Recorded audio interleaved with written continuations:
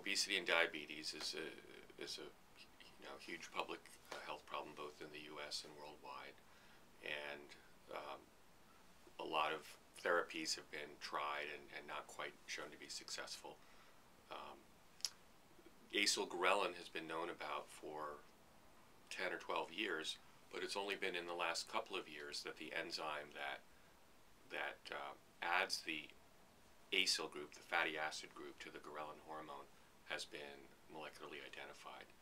And this aided our effort to try to design inhibitors that could specifically block this enzyme. So our main aspect of what we did was to design compounds that we felt would block this enzyme and have the ability then to prevent weight gain and to improve blood sugar.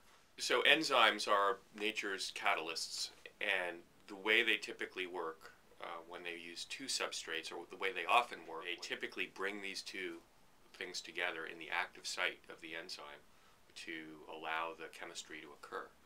So the enzyme is essentially serving as a template to bring these two pieces together in close proximity.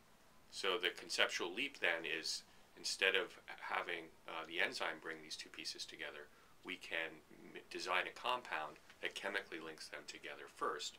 That kind of compound can then, in principle, snugly fit into the active site of the enzyme and prevent the normal chemistry from occurring. I don't want anyone to get the idea that a new diabetes or obesity drug is right around the corner. I do want to leave the idea that this is an important step, and that it's studies like this that can ultimately lead to those kinds of therapies.